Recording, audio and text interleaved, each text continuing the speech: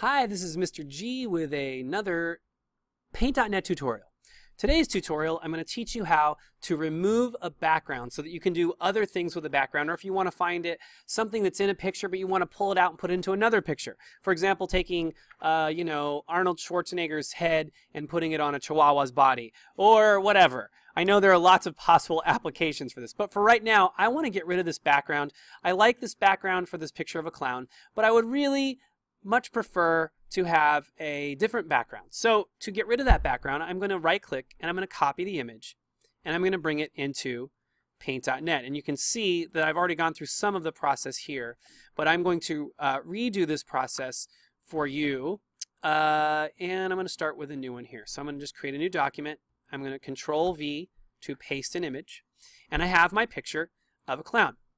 So first, I'm going to get rid of as much of this background as I can. I'm going to hit the Enter key so that I get rid of the marching ant selection that was around the whole picture.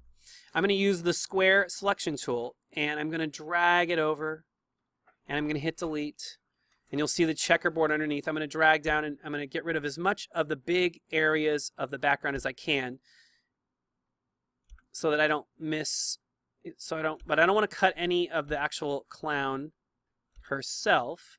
This is a nice clown, by the way. You can see that this is not one of those clowns that eats people's souls. This is a friendly clown. And I'm always dragging all the way to the edge of my selection. So I drag my selection out so that it fits everything. Okay, so I've got most of that stuff cleaned up. I don't like the jagged edges around. I'm going to show you how to clean that up. Now you have another selection tool you can use, which is the Lasso. And that lets you do some everything that's inside the lasso. So for example, I could just select this part of the balloon, hit Delete. If I wanted, I could lasso out the clown's face. If I were going to go really fast here and hit Delete, okay. The lasso will have problems if you crisscross the lasso, or maybe not a problem, depending on how you look at it. I can delete out random bits like that. Okay, I'm going to hit the Escape key or the Enter key to stop the selection. Now we're going to zoom in. And we're going to clean this picture up so it doesn't look like this anymore, but it's going to look more like, well, that one's not so great either. Oh, and I'm going to put green. The reason I'm going to put green behind the picture is so that we can see what cleanup we're doing. So I'm going to click plus sign. I'm going to create a new layer with the new layer button. I'm going to drag this down. And I'm going to fill that layer with green. So I've selected green over here. I just picked this green. This is like a green screen color. I'm going to fill this layer. Make sure you select layer 2. I'm going to name that layer by double clicking and writing green. Okay. And now I've got my double click. I'm going to call this clown. Okay. I've got my clown layer, my green layer. Now I can really see where that separation is. So now I'm going to get my eraser tool, and I'm going to zoom. Well, I can sort of see right now.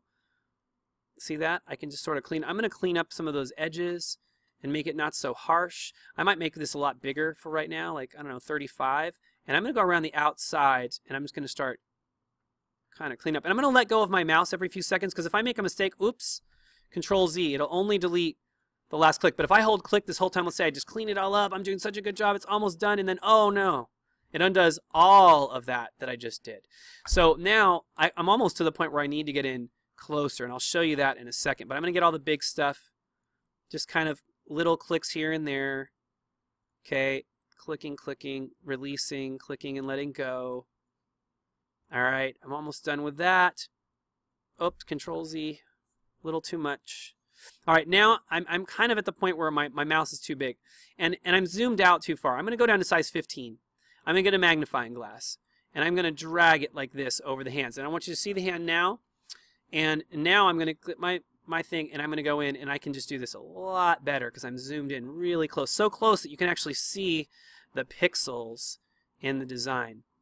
And don't forget to let go of your mouse frequently. And don't be afraid to just click your mouse. Like, just kind of get it on a spot and use the edge of the circle to delete. But I want to smooth this out. I'm not going to worry about getting in between the knuckles super great or anything. If it's a nice round spot, like that's kind of a rounded spot, it kind of works out. Okay. And I'm almost done with this. I could go a little smaller. I could go to size 10 to really get those final edges there. Okay. And I'm going to clean this part out a little bit. And we're just so much better. Okay, so this is going to look a lot smoother now because I've done this. Around the thumb. Now, the shortcut for zooming back out, you can either use the magnifying glass on the right click. Now look how cleaner that is compared to kind of what it was before, like around the head here. Okay, so I'm going to do that on this head. So now I've got the magnifying glass. I'm going to drag a square around this spot where I want to clean up. And I'm going to do the same thing here. So I'm going to come back after I've cleaned up more and show you my progress. But that is the process of doing cleanup. So when you see these Photoshop battles where people are taking one picture, and there's a lot of cleanup work that they're doing. And there are different tools for doing that. Right now I'm using the eraser and the magnifying glass mostly. I use the rectangle select to get rid of big sections that I didn't want. We'll be back after this. We're back. Now if you take a look, you'll see my clown. I wasn't gone, but for 0 seconds. You'll see that my clown around the edges I've really cleaned up, and there's only a few spots left here where it looks a little harsh. I'm going to zoom in here, and you can see that maybe if I were to take my eraser and oops, wrong layer, and I were to just smooth over that, I'm going to make that so that it's not like I'm just going to roll around it so that it doesn't look so harsh, because human shapes generally don't have pure flat shape. I mean, if it was a robot, that's one thing, but this is a wig. See, with a robot that had like hard edges, I could probably get away with that. I'm going to just round that out a little bit. See if there's any other spots that needed to be rounded out. Yep, right over here I can sort of see a little bit. That's not too bad. Okay, so now I've got my my clown. I'm going to zoom out, Control minus. And it's a nice clean edge. And then I can find another background. So if I were to go to, let's see. Let's put this clown at Hogwarts. I'm going to type Hogwarts Great Hall. Okay. And sure, I'll take this picture here. I'm going to right click, copy image. And I'm going to go back to my cleaned up clown. I'm going to create a new layer. And I'm going to paste it, Control V. I'm going to keep my canvas size, and then if I want, I can shrink that picture so it matches better. Now my clown is in Hogwarts. Okay? Now, depending on how you feel about clowns, this could be wonderful or really freaky. But the point is that I can take any image and move and combine it with any other image. And this is a free program, and you can also look on my channel if you're wondering how to download Paint.net. There's a program. There's lots of free programs. There's a great one called Sumo Paint, which is online. But now I want to show you something else. I'm going to go back now, and I want to find this picture that has a plain white background. I'm going to copy that image, and I'm going to put that into Paint.net. Okay, so now what I'm going to do is I'm going to paste that picture of the plain white clown. I'm going to paste him in. Now, this clown's a little scarier. I'm going to admit it. I'm a little more freaked out by this clown than the last clown. Okay? But I want you to notice something about this picture. The background is plain white. Now, if you were to use a PNG, there would be no background. You would just see the checkerboard. The cool thing, now if I can use my selection tool here. I can just chop it out, and I get to the thing. But here's the greatest thing about the next tool I'm about to show you. It's called the magic wand. When you click on the magic wand and you click on any spot that is the same color, it selects all of that color. Now, if I have the magic wand tolerance up higher, you'll notice it's selecting part of the clown's face because the clown has white in his face and in his hair. But I don't want him to select all of that, so I'm going to change the tolerance until it only selects the parts that I want it to select. I want to make sure that his hands are not getting chopped off. I'm going to hit delete. Boom. I've just deleted the entire layer without having to hand erase everything. Everyone say, ooh.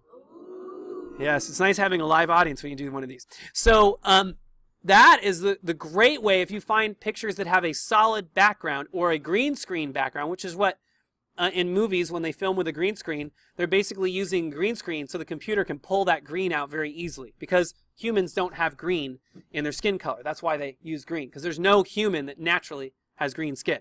Okay, so I've just removed everything almost without any problem. The real trick is changing your tolerance, messing around with your tolerance. If your tolerance is too high, you'll end up deleting everything. If it's too low, you won't get all of the white. Now, to make sure that I did it right, I'm going to add another layer, put it on the bottom, and I'm going to fill it with green, just like a green screen, so I can see. I'm going to hit the escape key so there's no selection, and now I can see that it's pretty clean. It did a pretty good job, and it was a good photo. I can zoom in. You know, there's a few, okay, see that? There's a few little random spots here. And this is where the lasso select is pretty awesome. Or you can use, oops, make sure I'm on the right layer. Click on the clown. I'm going to name this clown layer. Okay, I'm going to hit delete. There we go, I deleted it. Now if I want to clean that up, I can use my eraser. I can get in and I can smooth this out so that it looks a little smoother. Okay, and then I can zoom in and take care of that. But I already took care of most of the work for me by using a plain white background. So if you look for objects and you can say plain background or white background or green background or blue background or simple background when you search for an image, you'll make it much easier when you're cutting those things out for your own project. This has been another tutorial by Mr. G, and this is how to use Paint.net to use the selection tools in your magic wand. Enjoy, have a great day, see you later.